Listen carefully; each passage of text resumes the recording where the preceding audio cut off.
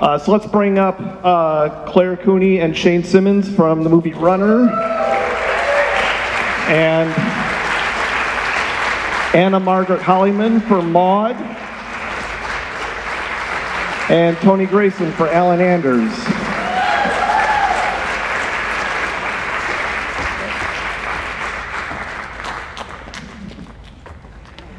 All right, so I guess I'll go in order of the movies that we saw. So Claire and Shane, how this movie is so it doesn't take any obvious turns. Like if this were a feature, we kind of would be able to telegraph where this story would go. But you took it in such an interesting direction and left it at a place where I think you took a real storytelling risk. And I just want to know if you could just talk about how you arrived at the ending that you... Are we on? Oh, thank you. I didn't actually even consider a different ending. It just kind of arrived to me as it was. And when people ask me what happens next, I'm like, you tell me. Like, I didn't really plan it to go somewhere further. And I knew there was going to be a confrontation, and I knew that I wanted it to feel unfinished, and yet like there was nothing else that needed to be said. But that was about it. I didn't want it to feel like there was some kind of violent or over-the-top incident that happens at the end. It just wasn't that kind of movie, and I felt it was simpler to have it be a kind of complex emotion that they're left with, as opposed to taking the easy route of like him attacking her, or of them like having an a moment of understanding. Both of those felt wrong to me. I think it feels a little more unsatisfying in a way, and that appealed to me. Yes. And Shane, how did you get involved with this? You're the producer of the film, and so I'm just wondering how you two sort of found each other. We date, so. Oh, okay. There we go. I was like, I want to make this, help me please? And he was like, all right, cool. Yes. And now Anna, Margaret Hollyman, is at the end. She made our second film, Maude. I'm just going in the order of the movies that we saw. It seems to make sense.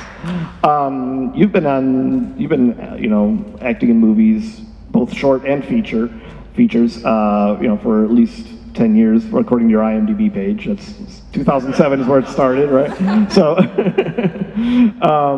So why jump into directing now? What about this story made you want to kind of take the plunge into directing?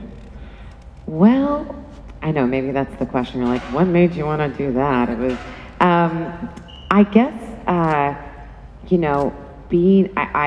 had the great privilege of working with so many fantastic directors that I feel like it was kind of this crash course. I mean, I didn't study film in college, so I always had this deep-seated insecurity that I couldn't do it, or intimidation of the actual equipment of the camera and all of that. And then I kind of realized for, almost 10 years, I've been around a lot of cameras and amazing directors who are all very encouraging, and we're kind of like, why don't you try this? Because fun fact, being an actor is not that fun a lot of the time. And you're not working most of the time, and so you do have a lot of time in your hands. And I don't know about you, how you feel about this too, but there is something fun about trying to take that on. And another fun fact about working in independent film, if you're an actor, is that you rarely have a lot of money in your bank account. So that was one of my odd jobs I would do. I would just go up to women's, like when I was living in New York or in LA, and I would go babysit these families, having not met them before, and I started to realize that the moms were getting younger and I was getting older, and so I was like, oh, this is gonna happen. I'm gonna show up one day and it's gonna be like a girl I went to college with. So I kind of was like, let's see what that would be like. Yeah. Great. And Tony, Alan Anders is a film that the more I watch it, the more I have kind of my own idea of what it is. It's because I was pretty perplexed when I first saw it. Same. Well, how did it start? Did it start with the monologue, or did it start with the structure and the idea? What's the journey? Yeah, it's interesting. So Laura Moss directed that piece, and she was here with Friday last year. And we had met at South by Southwest the year, like a couple months before.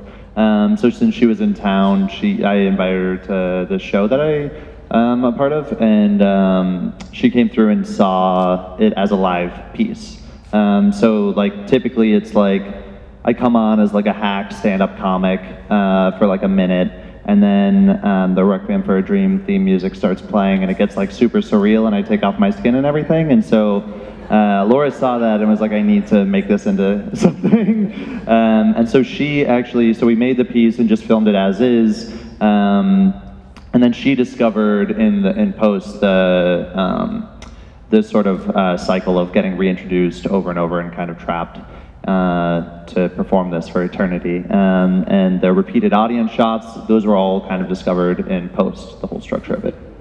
Okay, so I mean, for me, it's like sort of a Purple Rose of Cairo for the VHS generation. Like, that's my version of what that movie is. It's just these people who are stuck in this place having to perform the same thing over and over and over again for anybody who, you know, every time somebody presses play. I don't know if you guys are familiar with that movie, but it's a great Woody Allen movie from 1985, and it's really profound in that way.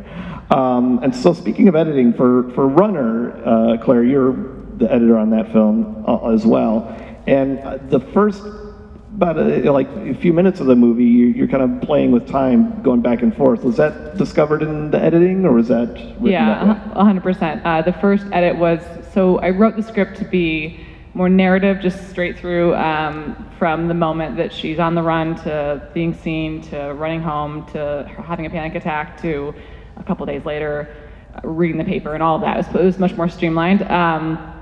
And it just wasn't working totally. It was a little bit longer as well. It was about 17 minutes after the first edit. And it was perfectly good, and I was proud of it, and I submitted it to a few film festivals with that cut. But something wasn't sitting right, and the stunt wasn't as impactful as I wanted it to be, that the moment of violence wasn't as impactful as I was hoping it would be, and we made this film for literally nothing. And so we didn't have a ton of time or people that were going to be able to help us to achieve the level of stunt we needed. We had great people, but it just wasn't working out. So I thought, what would it be like if we didn't fully show it? Like if we kind of just saw it through her perspective and it was just snapshots of it. And so I kind of went back in and played with time a little bit and flashbacks, and that cut a lot of time out, and all of a sudden it started to feel much more like the movie I intended to make. And so that was really exciting to kind of discover that in the process. Yeah. We usually have a microphone here with a mic stand, or on a mic stand, for audiences to ask questions. But I don't see it here, but please raise your hand if you have any questions for our filmmakers. I can see some of you, I mean, not all of you, but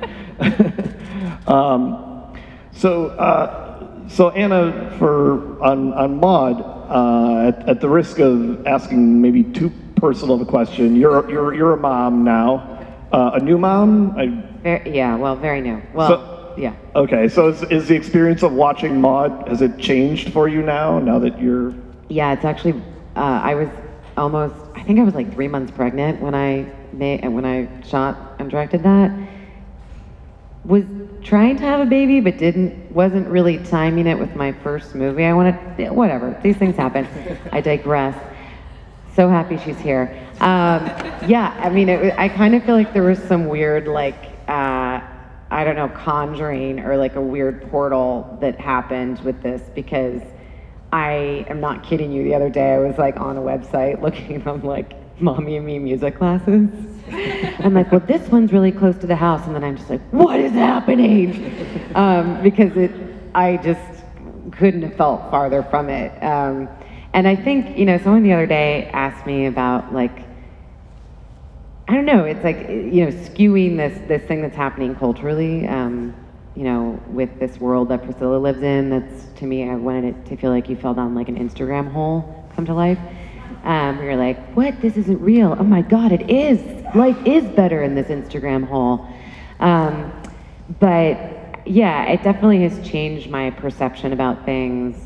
And also, in making the movie, the woman who played Priscilla had a 3-month-old. So she was like understanding her process and what she was going through while we were shooting, and being a bit more, I guess I was more dismissive of motherhood at first, and now I'm just on the other, I'm more in Priscilla's, I don't live in Priscilla's house, let's be real.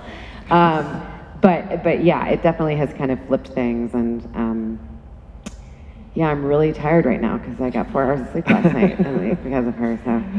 Okay, well, we're going to wrap this up soon because we started a little late and we have a show at 4:45. But I always, does anybody have any questions? Please raise your hand or shout one out if you got one, because I can't really see everybody.